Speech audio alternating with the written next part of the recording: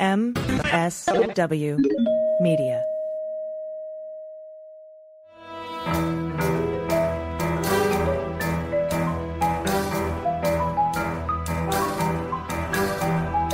The rule of law is not just some lawyer's turn of phrase.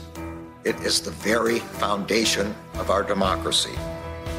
The essence of the rule of law is that like cases are treated alike. That there not be one rule for Democrats and another for Republicans, one rule for the powerful, another for the powerless, one rule for the rich and another for the poor, or different rules depending upon one's race or ethnicity. To serve as Attorney General at this critical time is a calling I am honored and eager to answer. So yeah, now it's clean up on aisle 45 time. And for a long while yet, it is going to be clean up on aisle 45. Hey everyone, welcome to episode 166 of Clean Up on Aisle 45. It's Wednesday, March 27th, 2024. I'm Allison Gill. And I'm Pete Strzok. We got lots of news today, including a New York appeals court cutting Trump's bond to $175 million. The arrest of Trump lawyer Stephanie Lambert in court. Heard that right. A Trump golf club settlement that leaves Alina Habba out to dry. And an expanded role for the Trump Organization Fiscal Monitor retired judge Barbara Jones. Your voice is very deep today because I believe you have been sick. My voice sounds like a pack of cigarettes because I've been battling a cold, but I'm on the mend and I anticipate sleeping for more than an hour and a half of cough-interrupted sleep tonight. So I'm very excited about that prospect. Good. Well, I'm glad you're feeling better. But we have base register Pete today. So we're also going to smoky bar Pete. British trolls and cigarettes with shots of whiskey. We're also going to cover the hearing about the Manhattan DA's election interference hush money case, which happened on Monday. And it's now set to begin jury selection on April 15th. We got a ruling there. We also got rulings on motions in limine in that case this week, and we'll talk about that. A brief update on Fulton County, a curious influx of cash into Truth Social, and a very bad week for House Republicans. But first, it is Hall of Fame Day for patrons on Cleanup on Aisle 45, where we thank our Hall of Famers, our biggest donors. And I just got to say here, I know we said that whatever you put as your name, we would read, but we really aren't going to read stuff that either endangers our jobs or our livelihoods or is so vulgar that it's triggering or something that's designed to humiliate either one of us. Just an FYI. But with that, let's thank Catherine Gilbert White is totally awesome at her job. Jeffrey Kincher, I hope I'm saying that right. Star Lanus, the Ball Tanning Salon. And this used to be I'm a Trash Bag from Arizona. And Jason B., David Chandler, Maris Lawson, ATX Polar Bear, Tiffany Trump was adopted, Maria Tovar, Dr. David. Thank you so much for all you do. We couldn't do this without you. Thank you for supporting independent media and just being being rock stars. We usually only swear on the bonus episode for patrons, but your support is so amazing, so amazing. You merit the swears on the regular pod. The F-bomb. And with that, let's start in New York, where we just learned that Judge Merchan has set trial for April 15th. Now, you'll remember, Trump's lawyers, one who worked at the Southern District of New York for a really long time, by the way, made a really late request for discovery in January to the SDNY, and they got about 119,000 pages. Then they fired off a motion to dismiss the whole case based on discovery violations and asked for sanctions and accused the DA of discovery misconduct, prosecutorial misconduct. Now, the judge saw right through it at the hearing on Monday, and he wondered why they were even there. Because, first of all, fewer than 300 of those documents were even relevant to this case, and none of them were exculpatory, were helpful to Donald Trump. They were inculpatory. They were bad news for him. So withholding those wasn't going to help Donald Trump prove his innocence. And but the judge was like, nobody withheld anything from you. This is all your fault. the judge determined that the late discovery, all Trump's fault, not the fault of the DA, not the fault of the DOJ. And he was not friendly about it either, according to people who were in the courtroom. And he set the trial date, jury selection, to begin April 15th. Now, I thought maybe he'd go for April 29th so that he wouldn't have to, because Passover is April 22nd and 23rd. But he set it for April 15th for jury selection. So the actual delay here, all of that, resulted in about 21 days of delay, which is the first and only delay for this trial. And I'm not saying there won't be another one. I don't think there will be, because, Trump was like, I'm going to file an appeal of this decision. And the judge was like, great, go ahead. Everybody else see you on April 15th on his way out of the courtroom. So not a good day for Trump there. Yeah, and that's not all. Before the hearing, Judge Merchan ruled on motions in limine, which are motions that each party files to limit the testimony or evidence that can be used in court. And we went over these motions in a previous episode. And you may recall that Trump wanted to prohibit things like Michael Cohen, Stormy Daniels, and Karen McDougal from testifying. He wanted to ban the phrase catch and kill from the trial. The violent phrase. He said, we need to not use the violent phrase catch and kill. Catching. Yeah, it's so inflammatory. But he wanted to eliminate the argument that election interference was the motivation for the hush money scheme, and he wanted to keep the Access Hollywood tape out of the proceedings. Well, Judge Merchan ruled on these motions late last week, and here's what he says. First, Michael Cohen, Stormy Daniels, and Karen McDougal can testify. The horrible phrase, the violent phrase, catch and kill, will be allowed. Prosecutors will be able to argue that the hush money scheme was meant to influence the 2016 election, which, by the way, is the entire prosecution theory of the case, right? So that is what they're saying. This is not some simple financial fraud. The entire reason for bringing the case is that it was intended to influence the 2016 election. So thank God they're actually going to be able to argue that. He did, however, note that the Access Hollywood tape is not allowed, but prosecutors are allowed to describe it in alleging Trump's motive for the hush money payments. The judge will allow the tape in if the defense opens the door. The judge has reserved a decision on whether prosecutors can mention other sexual assault allegations against Trump. Trump will not be able to argue that his prosecution is new or novel. He can't complain about trial delay. He can't attack the alleged motives of the DA, the judge, or the court staff to the jury. And he can't try to gain sympathy for his potential punishment. Trump wanted to block the admission of over 100 of his own public statements, and that was denied by the judge, and as long as prosecutors establish a foundation at trial.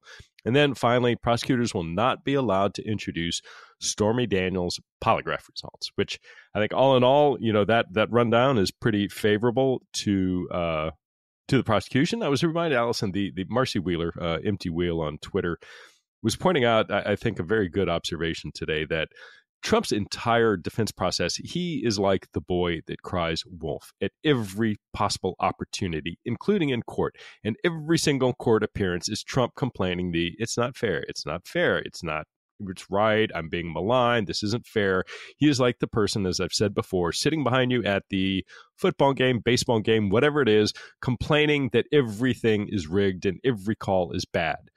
And I think the point being, today in particular, listening to the reporting coming out of court, that's starting to catch up, because it sounded like Judge Merchan was like, look, it is, these arguments are nonsense. You have not raised them before.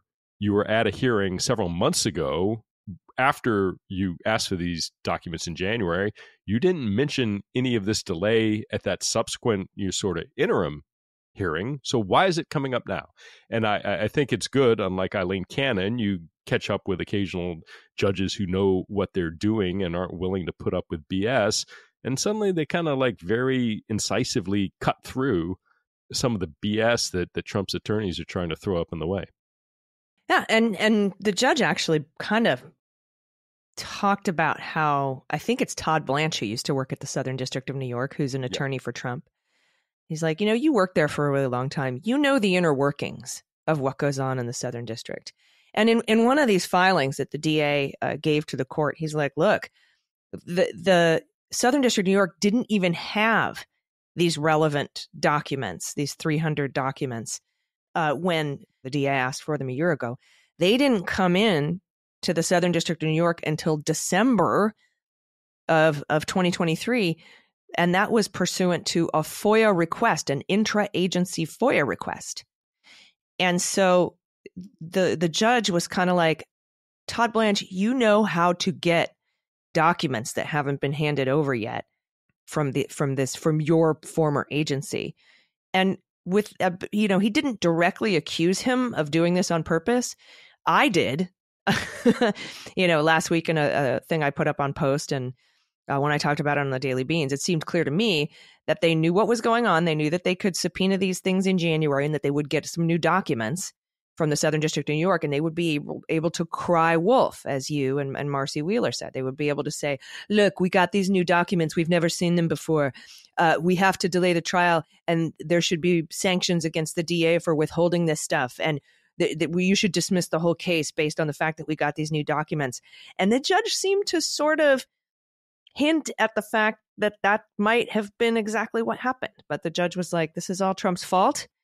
And trial starts April 15th. And that's the end of the story. Like I had said before, I know Adam Klasfeld was there. Lisa Rubin was in court, and they have told Twitter and MSNBC, like, he was really, really mad. The judge was really, really mad about this. I know everybody kind of made a big deal about how he said he was going to set this hearing, the judge, he was going to set this hearing for March 25th, and that he would set a trial date if it's necessary to have a trial, meaning that, he's going to listen and consider Trump's motion to dismiss this case. And everybody was kind of, getting worried about that. And you and I talked about this, Pete. He has to say that because he can't make an indication of how he's going to rule from the bench. So April 15th, my friend, we might, look at maybe going to New York in May and checking out this trial. But it's going forward. I'd like to see how long jury selection takes. Could take a few days, could take a few weeks. I don't know. I really have no idea. This is New York. The E. Jean Carroll jury selection didn't take very long, but we'll see. And we'll keep you posted here. Yeah, I think it may take a while longer. I mean, that was a civil trial. They were both state cases, not federal cases. But I think when you get to a criminal trial, the jury selection process gets a lot more in-depth and potentially contentious. So I wouldn't be surprised to see it last a few weeks. But, it's interesting because Trump has as we've talked about before, the huge amount of money that is going to his legal bills.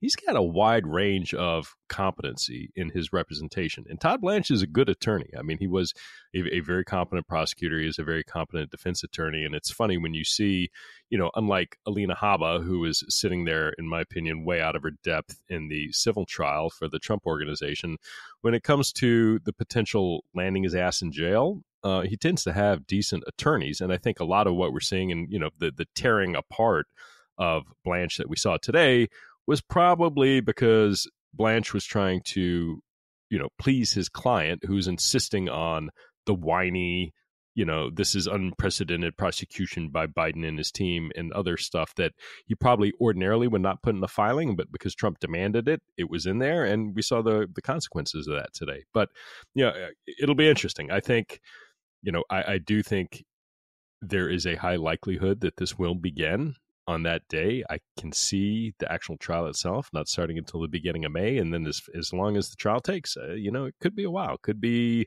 3+ weeks, but definitely, we're getting there. This is not, I think today's result was very clearly that we are going to have a trial in this case well before the late summertime. Yeah. And we'll see how it all shakes out. Because if they have like a May, June or /July trial here, or like a June, July trial, or, I don't think that the documents case is going to go in May in Florida, but it's still on the calendar. And then we have, and Trump has a history of pitting his trial dates against one another to delay them all. We've got the April 25th immunity hearing at the Supreme Court. They could schedule a trial starting in August. I know Fani Willis, we'll talk about this later, wants to schedule a late summer trial. They're all sort of coming together. Everybody's trying to go before the election except for Eileen Cannon. So we'll see what ends up happening. But all of these different trials could push other trials.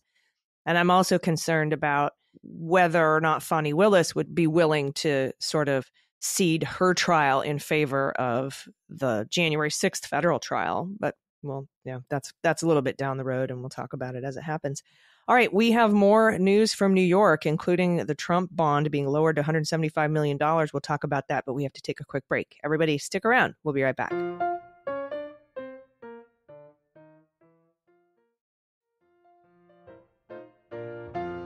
Hey, welcome back. More Hall of Fame patrons to thank, including BackdropBooks.com, Chris Simpson, Clover's Tree 73, Karen Sherman, Mr. Halfspeed, Scott Griegs, Suzanne Ashworth, Sharon Tikalski, at Dirt Road Dems, Lance Buckley, and Mitchell. Thank all of you so much for your support. You truly are the heroes of this program, critical partners, and thank you so much for your ongoing support and allowing us to put this together for you every week. So with that said, let's stay in New York. And today, a New York appellate court granted Trump's stay, giving him 10 more days to post bond in the $454 million New York Attorney General civil fraud disgorgement judgment.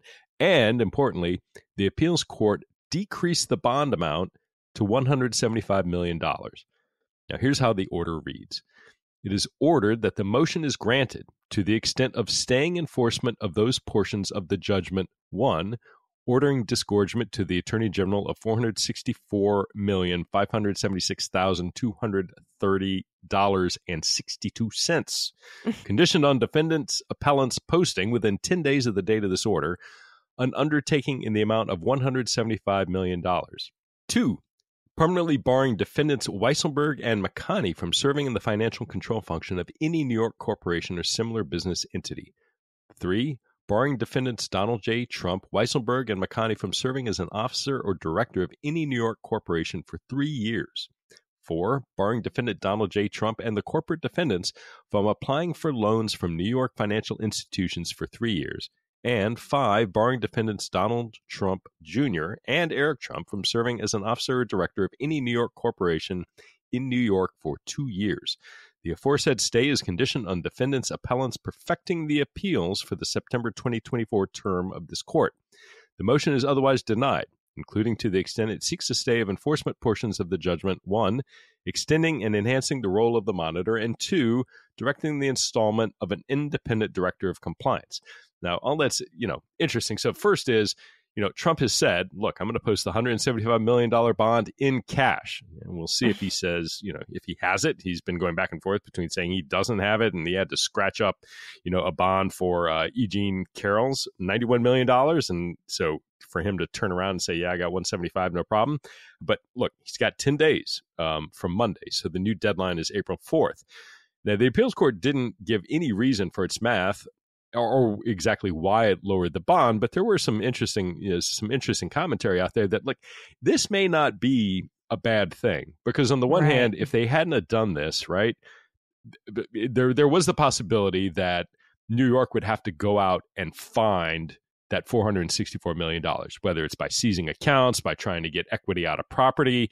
That would have the potential of being a very long, cumbersome, and perhaps, largely fruitless process, right? And expensive. Now, with this, if he posts the $175 million bond in cash, they know they've got that 175, period. That's right there. That bond is available to the state of New York. It's less than half, and that's frustrating, but it's certainly, $175 million in hand versus trying to scratch up, placing liens on all kinds of things to try and litigate through and get to 464. When you go and you put a lien on Trump Tower, but it's got other liens on there, it sounds bad, but at the end of the day, I don't know that New York is necessarily unhappy about this result. Yeah, and Tish James put out a statement that sort of said that, here we are. He's still liable for the $454 million, and this will continue.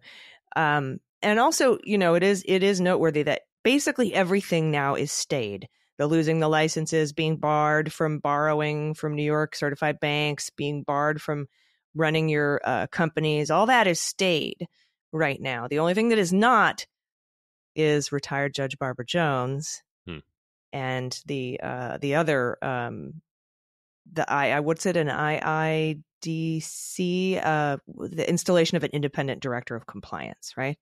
Right. And that's important because just this past week, Judge Engoron expanded the role of the fiscal monitor, Barbara Jones. And that's significant in that Trump will now have to inform, and a lot of this is the same, but they've added stuff, including stuff about getting a bond, which now he has to get one for $175 million. And like you said, he had a hard time getting $91 million for Eugene. He put up a Schwab account, right, in its entirety to back that. And he says he has the cash. But now Trump has to give Barbara Jones all the bank statements monthly within 5 days of the end of the month. He has to get permission to move more than $5 million out of any of his accounts. And he has to get permission before anyone else can give him $5 million or more. He has to tell her if he restructures any debt or equity. He has to tell her if any of his debts are paid by anyone, including loans to himself. Remember that $48 million loan that nobody could figure out if it was paid or not, that he made to himself? So if any of his debts are paid, he has to notify Barbara Jones. And he has to inform her in advance of any efforts to secure a surety bond. Any financial disclosures he has to make to secure that bond, like how he secures it, and any representations he makes to bond companies to get the bond. Also, any obligations that Trump or the Trump organization is required to comply with in order to get the bond, like what his obligations are when he gets a bond. All of that, and Barbara Jones will report all of it to the court on a quarterly basis or whenever she sees fit. So if Russia wants to dump $175 million into one of his accounts, Trump has to notify her, and she will probably notify the court. So also, she's allowed to hire any third parties to help her with any of this, and Trump has to pay for it. So that is the expansion, in part, of Barbara Jones. And she has also has, I think, 30 days to, again, recommend somebody as the independent director of compliance that will also be installed. So a lot going on in New York, a lot going on in that case. I tend to think $175 million in the hand is worth none, is better than none. And that if he can make it, right? And we'll know in 10 days whether or not he can. He may have some cash coming to him in some stock holding options in Truth Social. We'll talk about that later, but that would take a long time. And he has to tell Barbara Jones how he's securing these bonds, what his obligations are, what his collateral is. And she will be reporting that on a quarterly basis. So it's really still pretty humiliating for him, but I think puts him in a better spot than he was in Friday. Yeah, and keep in mind two things, right? The first thing is the $464 million is still there.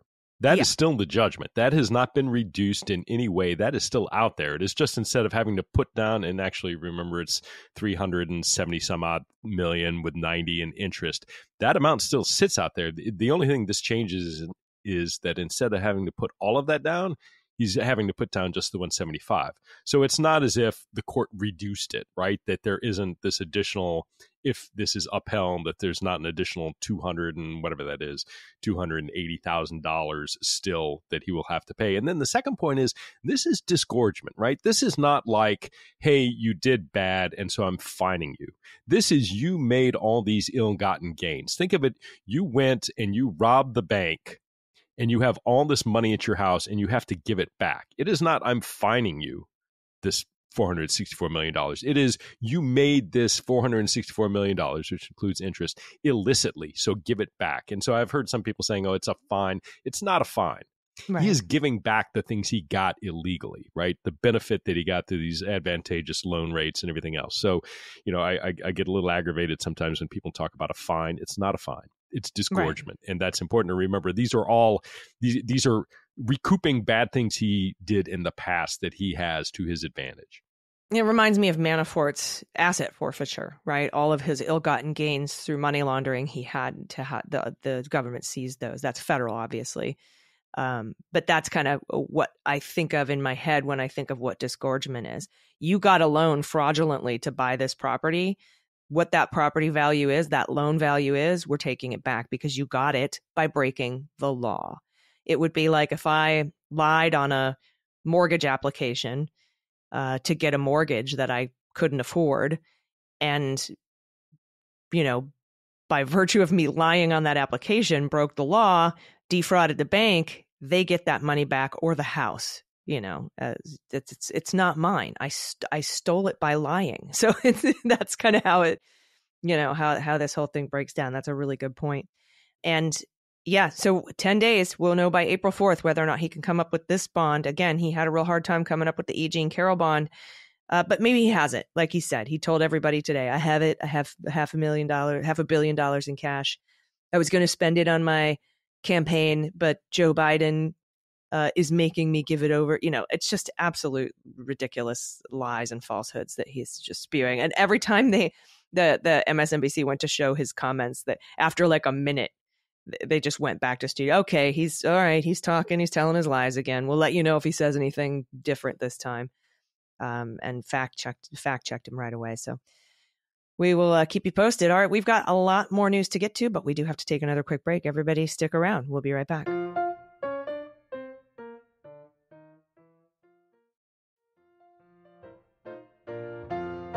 Welcome back. We have more Hall of Fame patrons to thank. Thank you so much. Big giant thanks and digital hugs and virtual hugs going out to Fran Reichenbach, Pinky, Charles Jones, F the Chiefs, but I do love Tay-Tay, Kirkland J. Bateman, Patty B., Christine Tackner. All podcast hosts are smoke shows. Change my mind. Thank you. David in Brooklyn and Nathan Dorn. Also, One sorry. more. Boy, would I like to be the bus driver. Very good. We're going to need a bigger bus. Okay. We learned this week about a fun little quid pro quo between a billionaire TikTok investor and Donald Trump. To recap, Trump used to be vehemently against TikTok. He wanted it banned in the United States. He even tried to do it via executive order, was sued and overturned. He moved to ban it in the U.S. when he was president, but recently changed his tune. Complete 180. And now he opposes the legislation that would force the sale of TikTok from its Chinese owner, ByteDance. The bill has passed the House, but it faces some steep opposition in the Senate. Biden has said he would sign the bill if it gets to his desk, and it would give ByteDance 6 months to sell TikTok or face having the app banned here in the U.S. That about face by Trump came after a meeting with a billionaire investor in TikTok named Jeff Yass. And we just learned he's also the biggest institutional shareholder of the shell company that recently merged with Trump's Truth Social media company. The former president's Trump media shares could provide him with a financial lifeline to raise the cash needed to get a bond.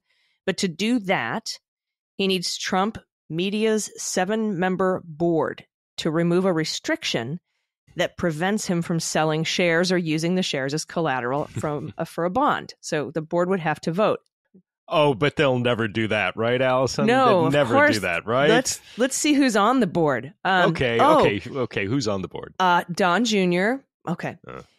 3 former members of the Trump administration: Kash Patel, Robert Lighthizer, who's the U.S. Trade Representative, former U.S. Trade Representative, and Linda McMahon. She's former administrator of the Small Business Administration and currently the chair of a huge Trump fundraiser in April. Oh. So. Well, when you put it that way. So do you think the board will vote for Trump to be able to use these shares as collateral for a bond? Yeah. Is Nunez on there too? I think Devin Nunez might be on there too. 1, 2, 3, 4, he might 5. have quit. I can't remember. It's like the Politburo. There's no way they're going to vote against whatever Daddy Trump says do. So.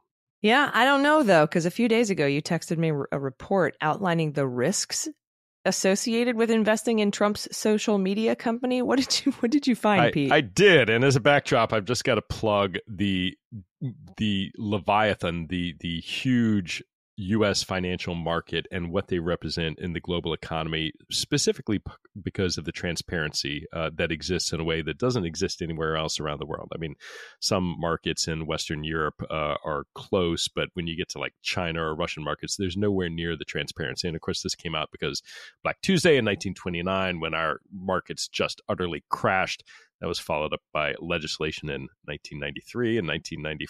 1933 and 1934, the Securities Exchange Acts of both those years, which essentially lay out that, hey, if you are going to trade stock, if you're going to issue stock, newly issued securities through an IPO, you have to disclose all these things. And then a year later, 1934, saying, look, as you trade, as things are going on, you have to be very transparent in disclosures so that investors can understand what is behind the stock that you're offering. And so it's kind of like when I sell a house, I have to disclose everything that's wrong with the house before I sell it. Exactly. And so in the U.S., the Securities and Exchange Commission, the SEC, regulates this and has all the, mandates, all the reporting requirements. And in this case, Digital World Acquisition Corp, or DWAC, which is the SPAC, the vehicle that was registering with Trump Media, submitted back in February, this long, 100, you can go look it up online. It's a very long, 150, maybe more, 200 pages of disclosures. But what's interesting is they go through and you have to list out all your risks. Like, what is a risk to an investor? And they lay it out. And keep in mind, these are Trump's people, right? These are the folks who are trying to get this merger through. These are the people who are trying to launch, which TMTG, Trump Media something group. I forget what the names are. But keep in mind, these are written, what I'm about to read you, are written by the people trying to get Trump's stock on the market. So it says, and this is page 132 if you go to it, a number of companies, this is a big overall risk, a number of companies that were associated with President Trump have filed for bankruptcy. There can be no assurances that TMTG will not also become bankrupt. It goes on to further explain, entities associated with President Trump have filed for bankruptcy protection. The Trump Taj Mahal, which was built and owned by President Trump, filed for Chapter 11 bankruptcy in 1991. The Trump Plaza, the Trump Castle, and the Plaza Hotel, all owned by President Trump at that time, filed for Chapter 11 bankruptcy in 1992. THCR, which was founded by President Trump in 1995, filed for Chapter 11 bankruptcy in 2004. Trump Entertainment Resorts, Inc., the new name given to Trump hotels and casino resorts after its 2004 bankruptcy, declared bankruptcy in 2009. While all of the foregoing were in different businesses than TMTG, there can be no guarantee that TMTG's performance will exceed the performance of those entities.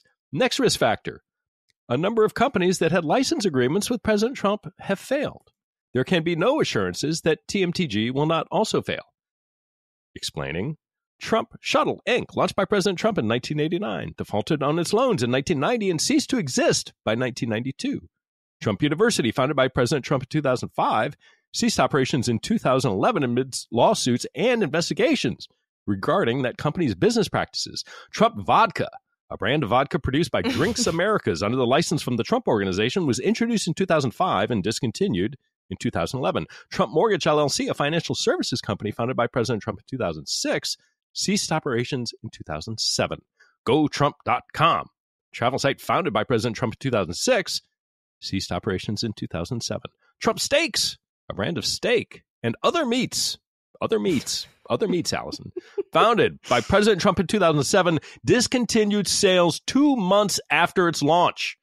While all of these businesses were in different industries than TMTG, there can be no guarantee that TMTG's performance will exceed the performance of these entities. I swear to you, Allison, I swear the Biden campaign should just take these Trump SEC filings and just plaster them in fund mail emails to, doing fundraising. There is no reason, there's absolutely no reason that any investor, when you look at the revenues that are coming into Trump Social, should invest a penny in the now about to be openly traded to the public on NASDAQ, I think, tomorrow under DJT, ticker stock number. And for those of you who are into the stock market, those of you who are into speculative, I'm not a licensed investment advisor. I do not have any information about this. It just seems to me, given Trump's past performance, ticker DJT on NASDAQ would be an amazing short sell opportunity. Now, again, not investment advice, but any moron, and given the people who are buying Trump bucks and all these other goddamn NFTs and everything else, I'm certain people will line up to own a part of the Trump media empire for the low price of $30 or whatever the stock, launches at. It's not a good investment. This is not going to last. The governing board is made up of crooks and shysters, in my opinion, and is ill-suited to have any sort of financial success, let alone success meriting Mr. Yass's. How much did he put into this? I mean, we're talking millions and millions and millions of dollars. 2%. Yeah, millions. And Yass is no dummy. It is clear, again, in my opinion, that Yass is bankrolling Trump, who is in desperate need of cash right now, to get Trump to turn around, the end goal, to stop saying mean things about TikTok, to say just let TikTok be, because Yass has such huge exposure in the parent company ByteDance, I think, holdings. 60%. Right. I mean, that's a ton of money. And this is just a transparent, here's a ton of money. I know you're short from money right now. Do me a favor.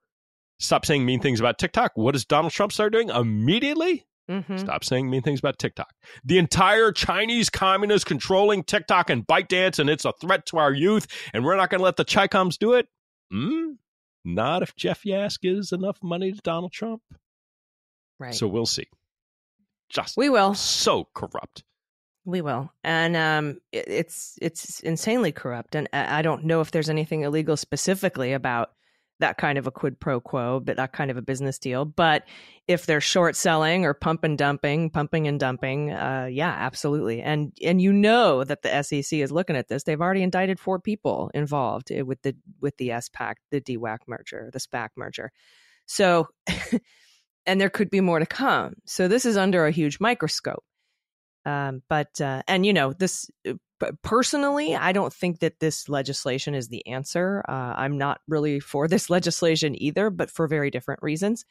I think all this needs to be fixed at the core. It feels like this is a Band-Aid situation. Like, so it goes from ByteDance to Steve Mnuchin. Like, are we any better off? He's bankrolled by PRC, I'm sure. So and we've got other social media companies that are owned in large part by foreign interests as well. It seems like we need to have across the board better laws that catch up with the technology, in my opinion. But nonetheless, TikTok guy heavily invested into Donald Trump and his Truth Social platform.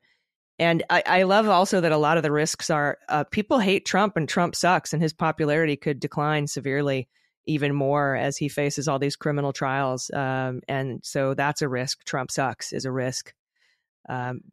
It's all over there. It's all over. It's all in the SEC or, in the filing to the SEC about the risks associated with investing in True Social. And listen, we have the most amazing set of listeners. And if any of you had the opportunity to sample Trump steaks, particularly the other meats, I would love to hear from you, because that just, it has stoked my curiosity. And I do remember that I think there's a Saturday Night Live skit a while back, like whenever that was, around the same time. But I wonder if he could get a contract to supply other meats to the Miami Correctional Facility. Other meats for Peter Navarro. Other meats in small tins for $1.99, limit 2 a week. Commissary meats. That's better. For the January 6 hostages, commissary meats, Trump commissary meats, gold foil. God. All right. Well, thank you for that. That's fascinating, and I'll make sure to send that to the White House. I'll be like, look, this is gold for your campaign. Also, before we take a break, we have a brief update in Fulton County. Well, last up to date, as up to date as we were, was that Wade resigned, Willis accepted. And the whole trial's moving forward. But according to people familiar with her thinking, DA Willis wants to ask the court for a summer trial. I was talking about this earlier in the show. She said, I only need 30 days to get ready to go. And I think she told a reporter that the train is coming or something like that. It's not stopping.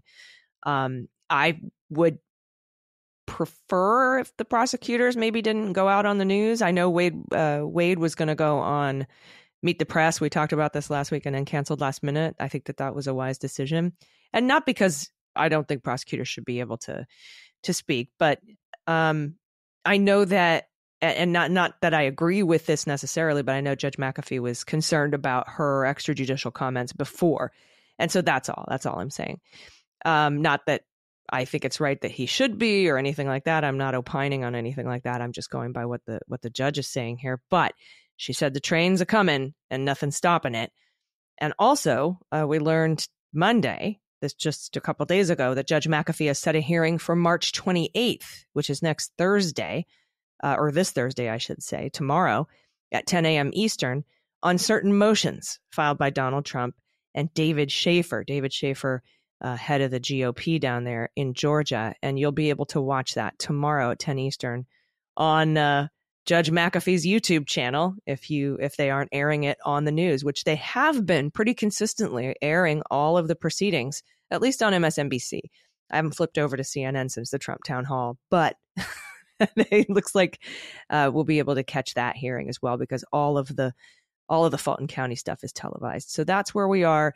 Fani Willis says she is ready to go. And she doesn't believe that this disqualification hearing and evidentiary hearings have delayed the case at all. And so she is prepared to ask for a summer trial. She wants to go before the election, too. I don't know. I know that there's another case that she's trying out of the DA's office that the jury selection took like 8 months or something massive. And so it could be a very, very lengthy jury selection. We'll see what she puts in as a date, and we'll see if Judge McAfee accepts it. There's still outstanding appeals up to the Supreme Court, like concerning Meadows and wanting to remove to federal jurisdiction instead of state court. I don't think he'll win that, but that's still up in the air. There still seems to be a lot of things up in the air. I don't think that the judge allowed her for a cutoff date for deciding to cooperate or take a plea deal. He said, you can kind of have that sort of unofficially in the background, but I'm not going to put an official cutoff date for when people can no longer plead. And we haven't seen anybody else plead. So we'll see when that motion comes out. We'll cover it here, and we'll cover, obviously, what McAfee says, but you can tune into that hearing tomorrow about some of these motions that Trump and Schaefer are filing. All right. We still have a few stories left. And we don't even cover, Pete, the Jack Smith, the federal investigations. So I don't know how people jam all this into individual podcasts, but we still have more news. We have to take a quick break. So everybody stick around. We'll be right back.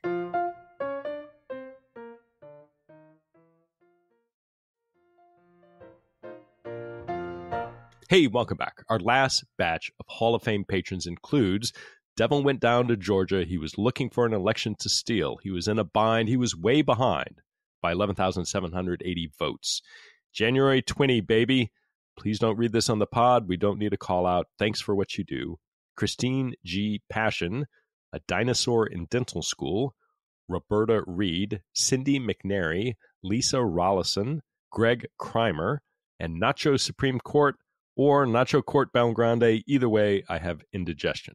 So thank you all so much for your support. Thank you for your continuing patronage and allowing us to get out there and bring you this news, both with a lot of detail that you won't get in any one place that I've seen elsewhere online, or let alone in the broadcast media. So thank all of you so much for what you do.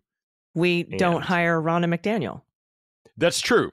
We probably, I would guess Ronna McDaniel would not. I don't know that we have sufficient money to give her the reported $300,000 that NBC but not a penny to of pay. Not a penny of your pledge goes to Ronna McDaniel. Yes, not a cent to Ronna, insurrectionist enabler, material fact witness in Georgia, if not Michigan and elsewhere, as well as probable federal grand jury witness testifier. But that's all right. Bring her on board, because we need both sides, NBC. Well done. Anyway, sorry for the rant. Anyway, we have a few more stories to get to. First one tickles me every time we get to talk about Alina Habba, because there's this from the Daily Beast that Donald Trump's golf club in Bedminster, New Jersey, paid $82,500 last week to settle a lawsuit alleging that it had silenced a sexually harassed waitress by tricking her into an unfair hush money deal, according to the ex-employee's lawyer. Funny, that like payment for hush money for sexual matters. There's almost a trend that I'm sensing about in Trump world. But what was interesting, though, is the curiously worded contract left the former president's own attorney, Alina Habba, wide open to getting sued herself. Now, this is where Haba gets involved and where it's interesting. Haba had already settled a discrimination lawsuit by her former legal secretary, completely different matter, now faces the wrath of Alice Bianco, who was once a waitress at the Trump National Golf Club Bedminster. Haba pretended to be an ally to Bianco, who wanted to file a sexual harassment claim, but then Haba tricked her into signing an NDA. Bianco is now preparing to sue the club all over again, this time for sexual harassment. But she's also targeting America's favorite parking lot attorney, Alina Haba, with a potential fraud lawsuit as well. Yeah, and it's pretty interesting the way that whole thing went down, because in the settlement for $82,000, the original thing that Haba had her sign gave her $15,000 and told her she could never talk about it. And so that was ripped up. The NDA was ripped up. They gave her $82,500. And in the settlement agreement says this does not include Alina Haba. So she, they specifically named her and excluded her. So she is now probably going to be on the hook for this. She's already on the hook for $1 million in sanctions from Judge Middlebrooks in the Southern District of Florida for her and Donald Trump's frivolous lawsuit against Hillary Clinton et al. Do you know anybody that was in that et al? Yeah, and it's still, and they're appealing. Yes. Yeah, I was personally served by, or attempted to be served by the hapless process server who couldn't get the job done. But it's under appeal right now. They were found nearly $1 million in sanctions, like you said, and now they've appealed that decision to the Circuit Court of Appeals. And I'm curious to see. That will eventually, I'm sure, play out, but it's still like everything Donald Trump does, just keep litigating it until it goes away. Yep, for sure. Next up, Trump lawyer Stephanie Lambert has been arrested. Okay, this is fun. So Stephanie Lambert was indicted by Dana Nessel's special prosecutor in Michigan for her role in the fraudulent elector scheme in Michigan. And she didn't show up to a preliminary hearing in Michigan. And so the judge issued a bench warrant for his arrest. 6 days later, she filed a notice to appear for one Patrick Byrne, who is the, former Overstock CEO and Maria Butina honeypot target from the 2016 election. And he was also hanging out with this crack and strike force at the plantation, making plans to have a coup. And so he is suing Dominion voting machines, or they're suing him. It's a defamation case. I can't remember who's suing who in that particular case, but Stephanie Lambert decided to represent Patrick Byrne in that case. And there was an appearance in court in D.C. in that case.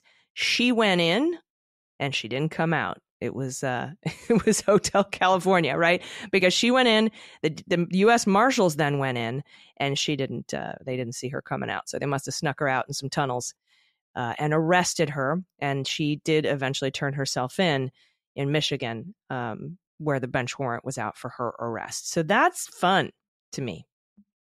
Good times. Right.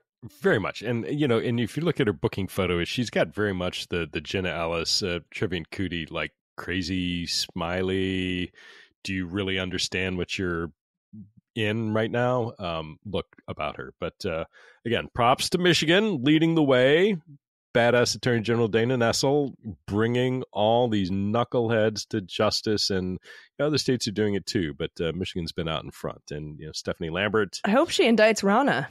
I would love to, that would be some sort of poetic justice of okay, as you, NBC and whoever the parent company is I don't think it's Viacom, but whoever the Comcast, because she was on the phone call to the Michigan certifiers and said, she was. Hey, just sign it. We'll get you a lawyer. Don't worry about it, or whatever, Yeah. And the aggravating thing was I had to listen to her on Meet the Press on Sunday, and I have to give props to Chuck Todd. I know people have a lot of various opinions about Chuck Todd, who is still with NBC as a senior political commentator. Used to be on Meet the Press, but isn't any longer. But after her interview, Chuck Todd essentially said, this is horrible. Don't know why we hired her. She undermines the credibility of the organization in general, and, kind of spoke his mind. So a lot of props to him. But what was interesting during that interview that she done to Meet the Press, Ronna McTaggart said, I was just trying to reassure these Michigan officials they were scared. They were being threatened.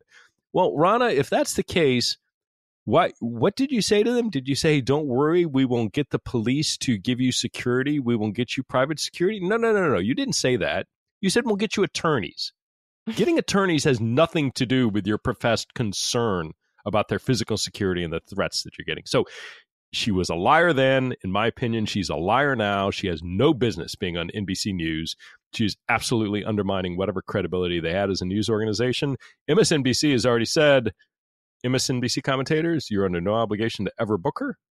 And which is interesting because, MSNBC tends to have like the opinion side of the news where NBC is just, think Lester Holt and people are just giving you the straight news. And now in the weird position where MSNBC leadership is willing to say, no, you don't have to bring her on. But like the objective news portion is like, well, gonna, show up there. I don't know. But they would save themselves a lot of pain and a lot of ad revenue. Buying out her contract for $300,000 and firing her is going to be way cheaper than I think keeping her on. And I think they might want to know that.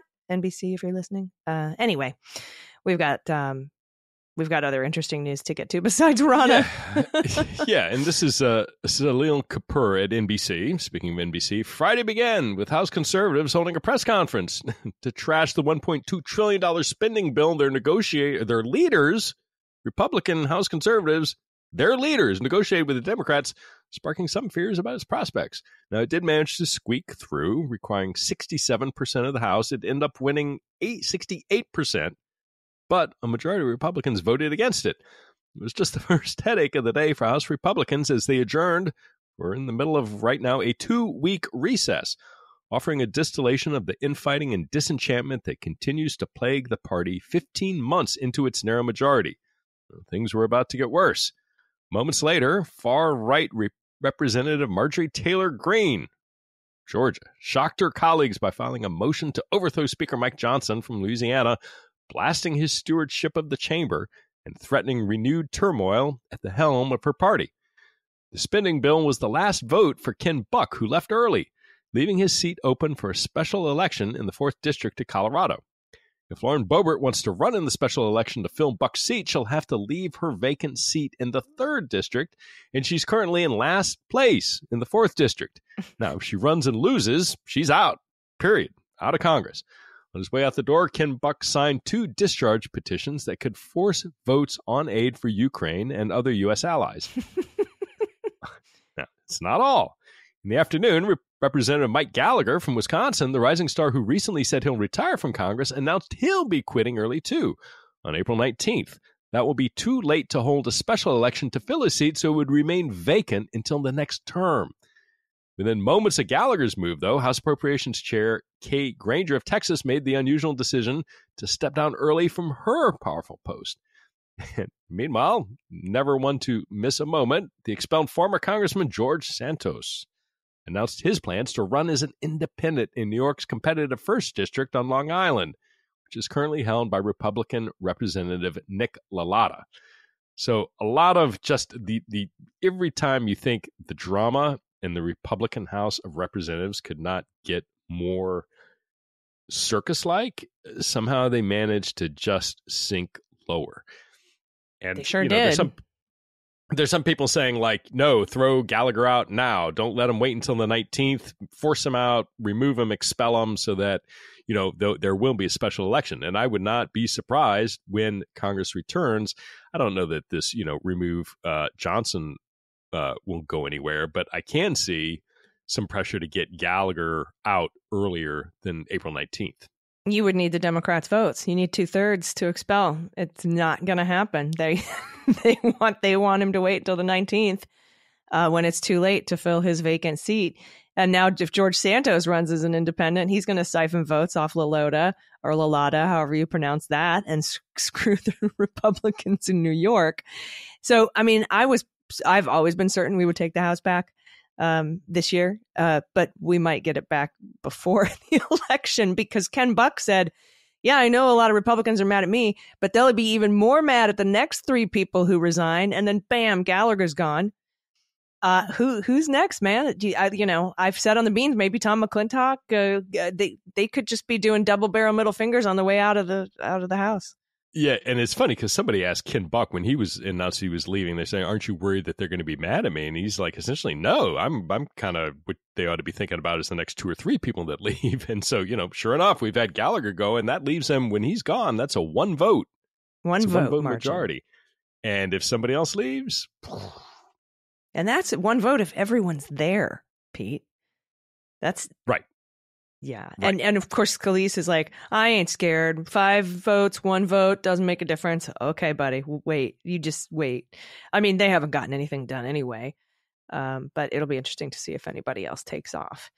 And also, finally, if you said it just when you think it couldn't get worse, like there's no rock bottom for the GOP, right? We had that embarrassing hearing with the Oversight Committee last week. And the Republican witness, Jason Galanis, appeared via Zoom from prison, right?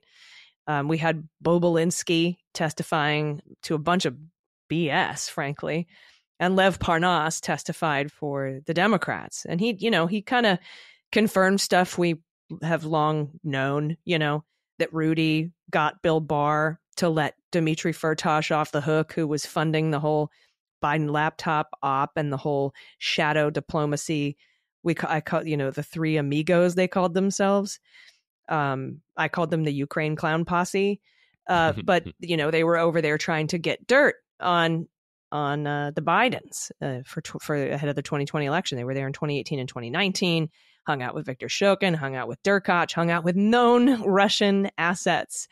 And we're laundering that information into Congress through people like Ron Johnson and Lindsey Graham and Pete Sessions. And it was a very embarrassing hearing for the Republicans. I remember Swalwell called the time of death of the impeachment inquiry at 5:16 p.m. Eastern time on that day, wrote it on a board.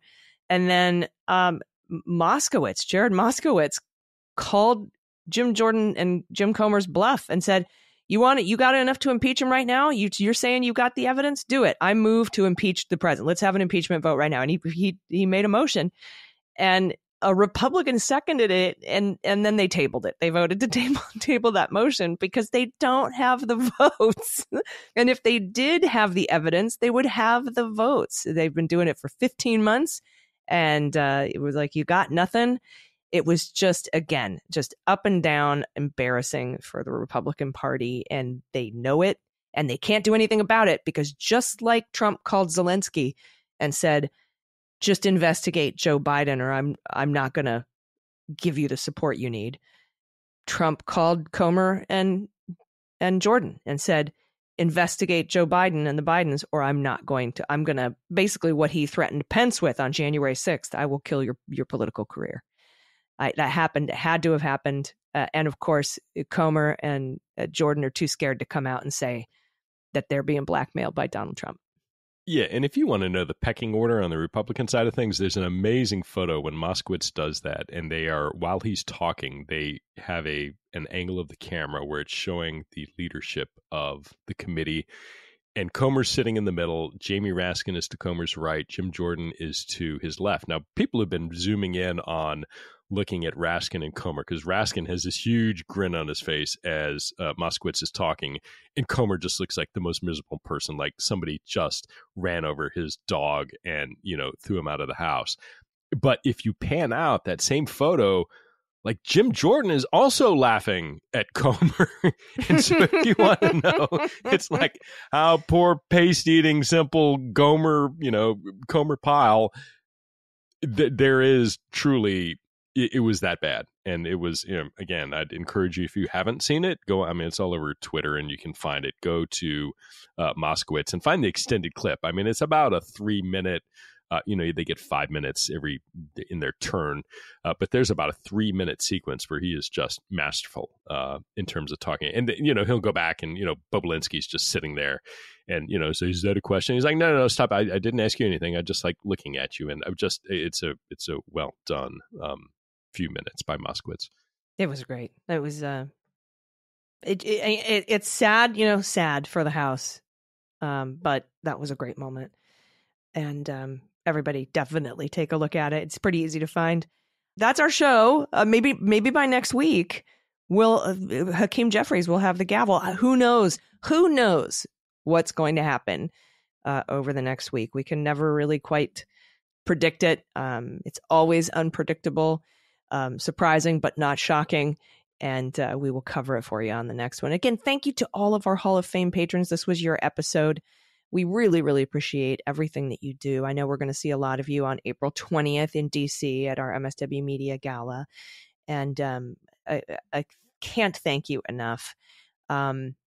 Really, really could not do this without you. We have, so many bills to pay, and you really, really help us out. So thanks for supporting independent media. Do you have any final thoughts, Pete?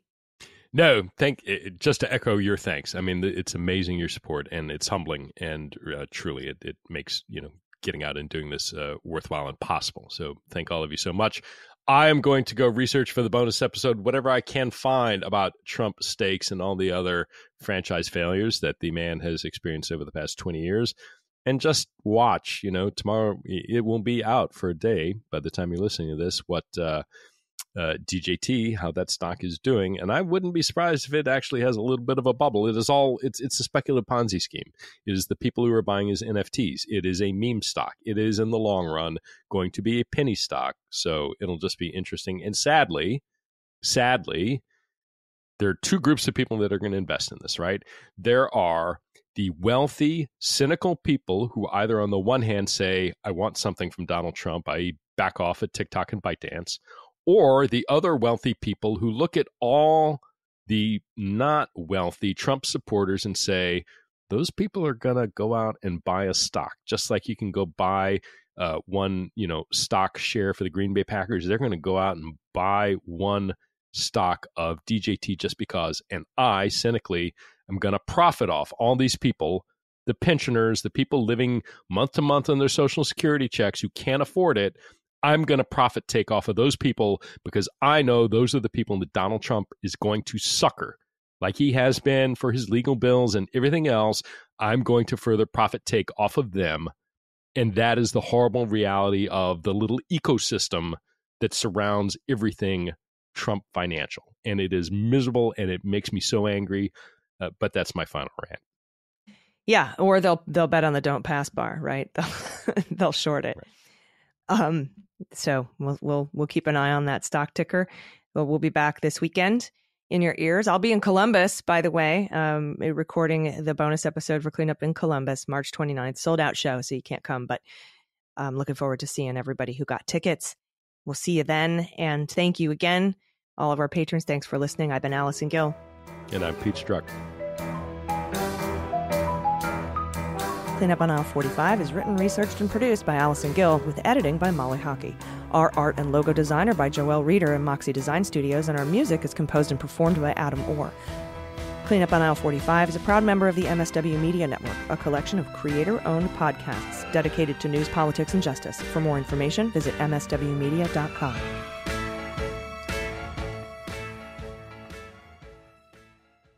MSW Media.